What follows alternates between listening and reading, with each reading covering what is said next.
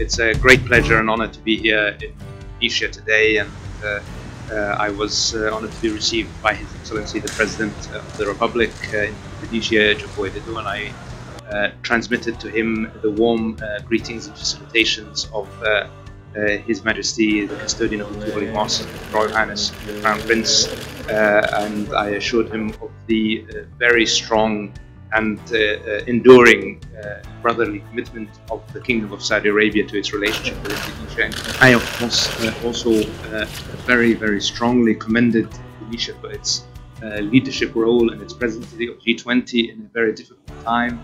Indonesia has been a strong leader for our group in guiding us through this difficult situation as regards Russia and Ukraine, the broader economic challenges that are a result of it, and we have offered full support for the presidency and will continue to do so. And I look very much forward to attending the ministerial meeting of the G20 in Bali soon. Indonesia holds a special place for Saudis as a fraternal Muslim nation, as a brotherly nation and a strong partner. We have a commitment and a desire by our leadership to further explore opportunities to build on that relationship. I appreciate Prince Faisal's commitment to attend the G20 Foreign Ministers meeting next month in Bali.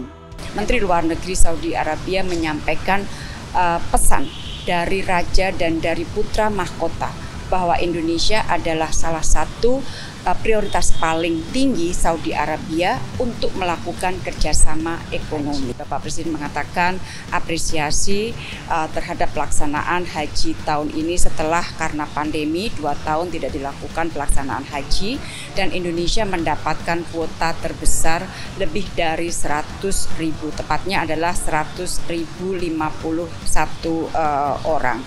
Dan dengan membaiknya situasi pandemi, tentunya harapan kita semua umat Islam seluruh dunia adalah di masa mendatang kuota ini akan terus ditingkatkan, dan Presiden mendoakan pelaksanaan haji tahun ini dapat berjalan lancar dan aman. Kemudian yang kedua masih terkait dengan umat, Bapak Presiden menyampaikan bahwa Indonesia memiliki rencana untuk membangun Indonesian House di Mekah. Ini adalah untuk memberikan dukungan yang lebih maksimal kepada para jemaah umroh dan haji Indonesia, dan kita minta dukungan dari otoritas dari pemerintah Saudi, dan pesan ini akan disampaikan oleh Menlu Saudi kepada otoritas di Saudi Arabia.